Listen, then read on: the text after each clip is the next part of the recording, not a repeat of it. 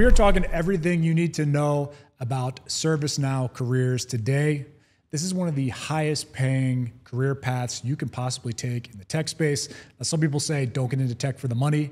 That's not something I say. I say if you are in it for the money, you need to be considering ServiceNow careers. So who am I? My name is Chris Schwenk. I am the Tech Jobber. I host the Tech Jobber podcast where I interview leaders in the tech space in the Miami area and remote. Also have 18 years in the tech recruitment space. So all I do is get people jobs and help them level up their tech careers. Okay, so you're probably asking, what exactly is ServiceNow? Well, it's basically a cloud platform, and it takes all the internal process management for a company and it streamlines it into one thing. So it's basically the IT help desk, the HR requests, the facilities, the payroll, everything is streamlined into one technology. Now, the thing is, you can't just take it out of the box and put it into a company. It takes implementation because every company operates totally differently and you have to get them all talking to each other correctly. So that's where some of these careers in ServiceNow come in. There's development, there's analysts, and there are, of course, integration, implementation specialists.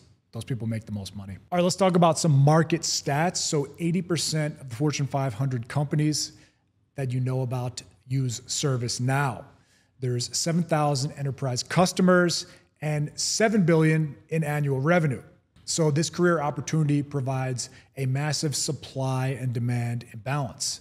All these companies need people who know ServiceNow here, and the people that actually know ServiceNow are down here. So that's why they can charge pretty much some of the highest rates when it comes to technical skill sets. Okay, let's talk about the different roles you can get in the ServiceNow space. There's the developer roles.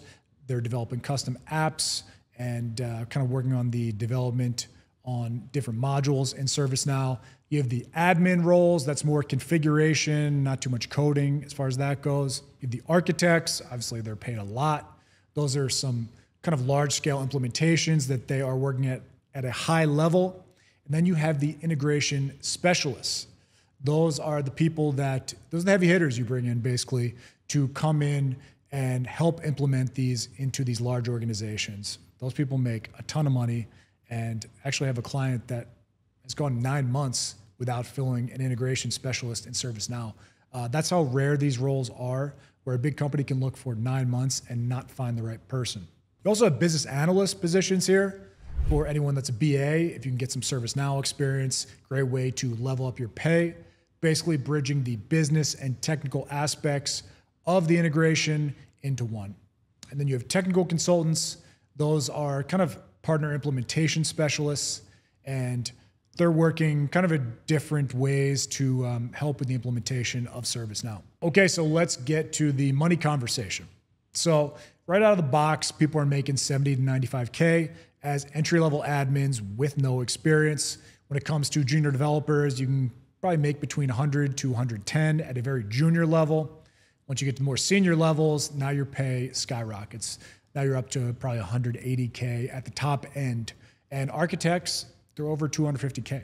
So it's really tough to beat these rates. When it comes to consulting rates, these are where people are really cashing in. They're also going company to company and kind of charging these high rates for their services. If you're an experienced consultant, you're over 120 per hour.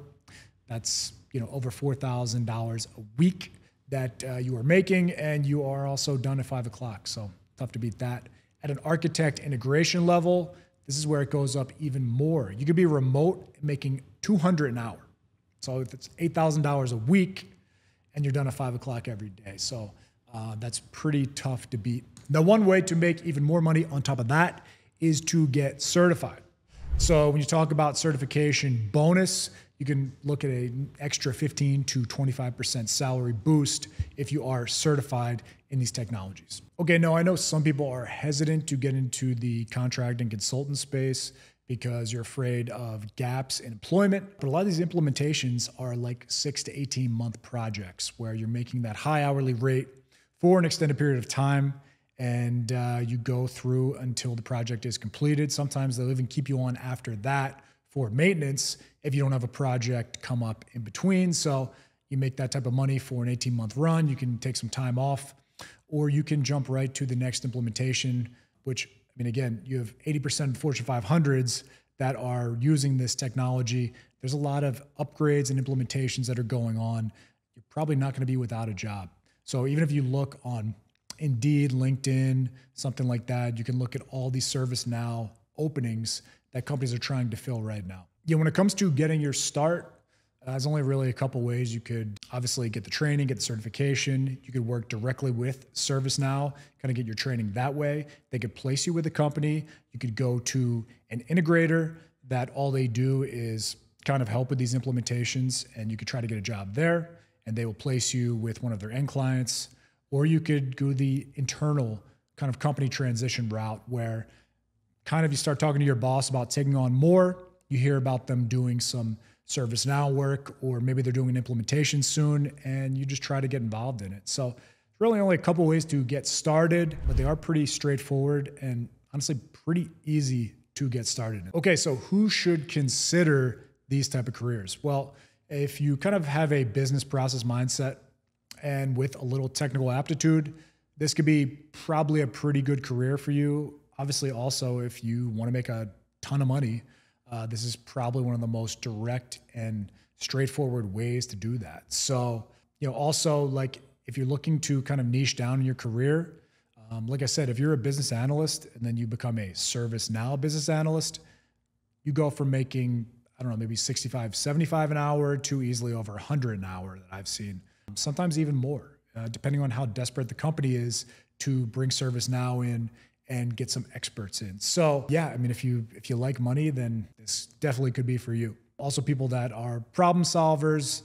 You also have to be good. I know it's, there is a supply and demand issue, but you do have to be good to make these high hourly rates and salaries. So keep that in mind as well. Yeah, who shouldn't consider these careers? Well, honestly, if you need variety, this is not going to be the career path for you, because you're going to do kind of the same thing over and over at each company. Now, again, the companies do vary as far as their internal workings, so there will be some differences, but as far as working with ServiceNow, it's going to be pretty straightforward. It's going to be, pretty mundane, but you are going to make that big time money. So it kind of just depends on what you're looking for.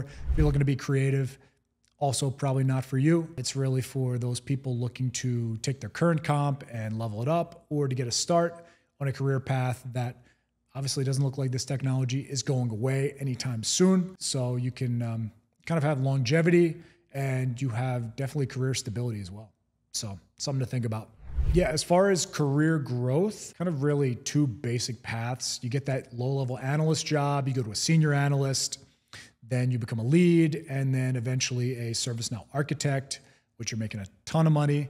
Or you could go more of the consultant practice, where you become an analyst same way, go to senior, then you become a principal, and then eventually a practice lead, or maybe the integration lead. So yeah, once again, just at the top level, that integration lead, it's $200 an hour. So it's very rare to get an hourly rate that high in tech, but this is definitely one of them. And it is definitely a career that needs more people that are good and have legitimate backgrounds in this space. So definitely do not sleep on ServiceNow. Yeah, once again, what sets these careers apart are that top level. That top level, as far as an individual contributor, there are a couple instances that I've seen of careers that pay more than this, but the architect level, $300K, even more, depending on the role. And when it comes to consultants, you're looking at up to $250 an hour for that integration kind of superstar for a big company that needs really a lot of help with ServiceNow. Kind of unheard of. There are other roles that pay this much, but there aren't many. So as far as long-term earnings, at the end of the day, you're going to be making more than, a lot of executives even in the tech space, and you're just an individual contributor. You just have this specific knowledge of the technology of service. Looking forward, apparently there is a major focus on international expansion for ServiceNow, and they're looking to really double and triple down in the healthcare space. It's a space that they are not huge in yet, but I have interviewed some people that are talking about bringing it into healthcare systems, kind of major organizations around the country, and ServiceNow is going to be at the front of that. And they need, obviously at that level, they need something that is very effective at, you need the patients and the billing to all communicate, and all those internal systems for healthcare, hospital system, they need to be operating perfectly. That's where ServiceNow will come. Okay, so in closing, what do we have? We have a very high paying, very stable, growing platform that is an amazing career for people, and you'll be making a ton of money. You can even open up your own practice within ServiceNow, kind of use your experience to do that as well. So really, there are a number of options, and good thing for you is they're all very high paying. So definitely something to think about if you are deciding which area of tech to go into. This is really one of the best in 2025 that I've seen. So if you have any more questions, you can check out my interview with Shannon Chapman. Obviously, she hires these technical people in the ServiceNow space. And also Horace Mackey. He is more on the tech sales side, but he works directly for ServiceNow. He made over $1 million in his career in tech sales for ServiceNow. That's another route.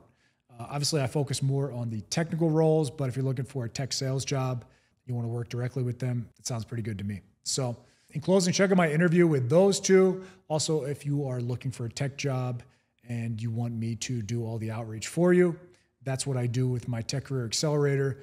We kind of reach out to hiring managers and HR at your ideal title and companies and try to get you to the top of the pile when it comes to resumes, because we know what it feels like to have your resume just sit in that pile of 1,000 resumes and you're never going to get called. So we take that for you, make sure that you are being considered for every open job in your space. So if you have any interest in that, you can click the link below. Thanks again. Check you guys next time.